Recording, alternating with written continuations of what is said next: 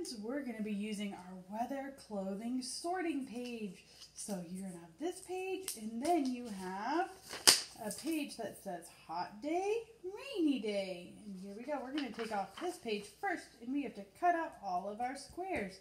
So we're going to need our scissors. And remember, our thumb is on top and fingers on the bottom. So here we go. We use our helping hand, and we always cut away from our body on the line. So cut, cut, cut. Here we go. We turn the paper. Cut, cut, cut. Open, shut them. Open, shut them. Do a little cut, cut, cut. Open, shut them. Open, shut them. Do a little cut, cut, cut. And you can cut out the pieces. Remember, we're always cutting away from our body and watching our helping hand so we don't get our fingers. And you can put them in a pile. Here we go. I'm going to cut out my rain boots, the umbrella, my sunglasses, ooh, a dress, shorts, and shoes. And then scissors are all done. So here we go. Then we take our pieces, and here we go. We're going to sort them. You're going to need some glue to figure out where they go. So here we go.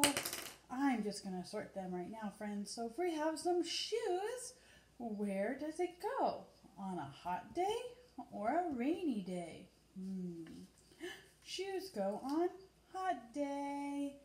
Ooh, what about, if we had a raincoat? Where would it go if we had a raincoat? That's right, our rainy day. What about a t-shirt? Short sleeve shirts or short sleeves. Hot day. Ooh, what about, long pants? When do we normally wear long pants?